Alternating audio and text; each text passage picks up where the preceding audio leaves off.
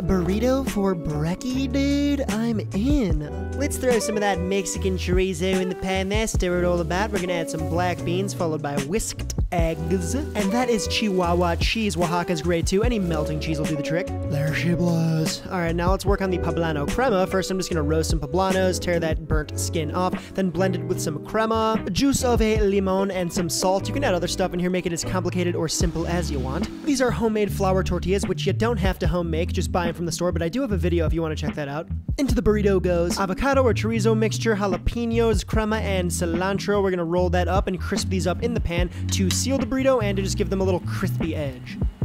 That's a nice looking burrito if you ask me. Breakfast burrito. Maybe just a little more. The great part about this is you can make these in advance and keep them in the fridge until you're ready to crisp them, or just wrap them in foil and pop them in the freezer for easy breakfast.